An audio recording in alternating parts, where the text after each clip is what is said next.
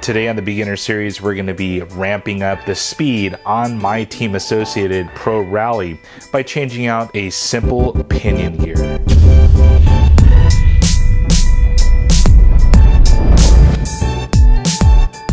It's Rich here from the RCNetwork.com, and welcome to another episode of the beginner series. Now, in this 6th installment of the beginner series, we're going to be going over pinion gears, how to change them out, gear mesh, what all of the different pinion numbers mean, and getting a correct setup for your rig. So first off, I have my Team Associated ProRally right there, and I want to get a little bit more speed out of it running just a standard 2S LiPo battery.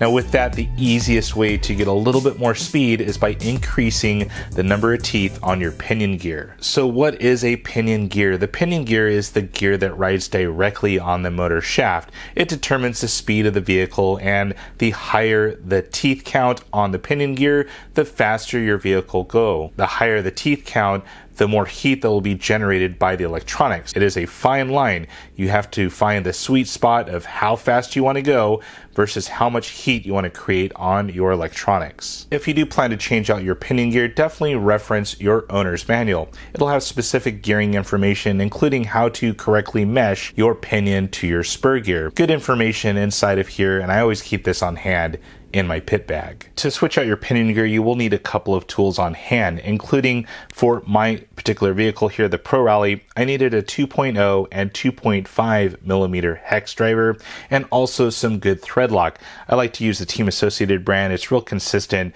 and it gives you a lot over the lifetime of your RC career. Selecting the right pinion gear is the key part of switching out your pinion. Now, not all pinions are created equal. There are different pitches of the teeth and also motor shaft sizes. Now on my ProRally, it takes a 5 millimeter shaft size and also a 32 pitch gearing. There are tons of different gearing on the market, and here's a little explanation of those. Starting from right to left, we have the widest span of teeth here. This is called a Mod 1 pinion, or in old terms, Module 1. You'll find these a lot of times on 8-scale buggies and some short course trucks, but definitely larger scale vehicles. Next, we have 32 pitch gearing. This is pretty much standard in most 1/10 scale vehicles. A lot of the mid-size vehicles use 32 pitch gearing, and it tends to work out pretty good. Now on down the line, we have 48 pitch gearing. So the higher the number in pitch, the more teeth that you'll find. In common sense terms, basically how many number count the pitches is how many teeth you'll find in 1 inch. So in 48 pitch, you'll find 48 teeth in 1 inch. 48 pitch, you'll tend to see a lot in race vehicles for 1/10 scale, like 1/10 scale buggies and some of these smaller scale vehicles.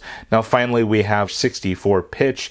This is the finest, and you'll see this a lot of times in very small scale vehicles and some touring cars. The last option for pinion gears is the motor shaft size, or what size the hole was drilled for the motor.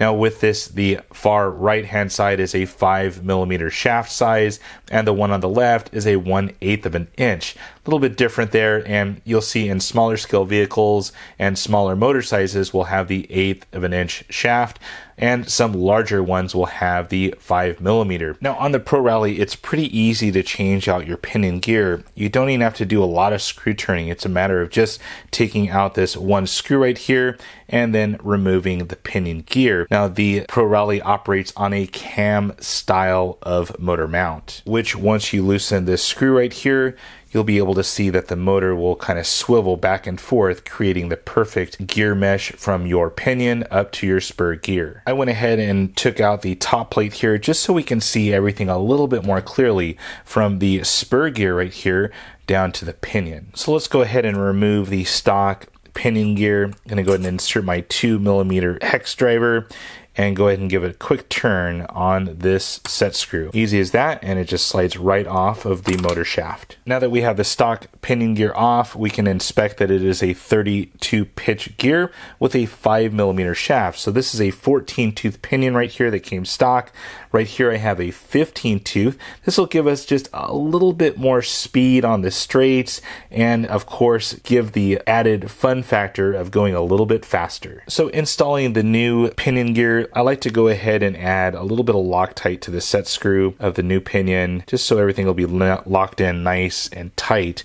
So we're going to go ahead and add this into the pinion gear right here and then set it onto the motor shaft. Now when you are making this installation, you want to note the D side of the motor shaft, and that's where your set screw will ride. I slid on the pinion gear onto the motor shaft and went ahead and lined up the pinion gearing to the spur gear gearing, just so everything's in line. You don't want this offset too much, you want it matching up perfectly. Now I'm going to go ahead and tighten down on the pinion set screw, so it's fully seated on that D side of the motor shaft. So finally, setting the gear mesh is so crucial. Now, if you have a too tight of gear mesh, it will definitely create heat and unneeded wear on your components and can actually blow out your motor if the heat creates too much of an issue. I went ahead and mounted my microphone all the way down here so you can hear what I look for in the perfect gear mesh. Now, the cam style motor mount actually swivels back and forth to create the amount of pressure the pinion puts on the spur gear. Now, having the perfect pinion mesh is crucial, and this is what I look for.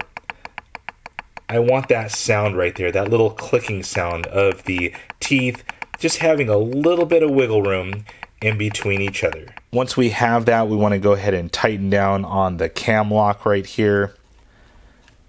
Get it all the way tight. I added a little bit of Loctite to this as well. And we want to recheck for that sound. Perfect. Now that we have everything installed and everything's clamped down, we want to give a quick spin of the spur gear and make sure that there's no tight spots on the pinion. We're going to go ahead and just spin this all the way around, and it feels the same tension from point A all the way around to the original side. Now, the last thing you want to do is you want to go ahead and run your vehicle and just check the temperatures of both your ESC and also your motor. You want to make sure that those are within the manufacturer's suggested temperature range, and that'll keep the life of your vehicle lasting even longer. Well guys, that is it. That is my beginner series on how to change out your pinion gear, add a little bit of speed, add the fun factor, and have fun RCing. Well guys, that is it for now. If you have any comments or questions about these items, please feel free to post it on down below. And as always, thumbs up and subscribe. That's it for now guys. Over and out.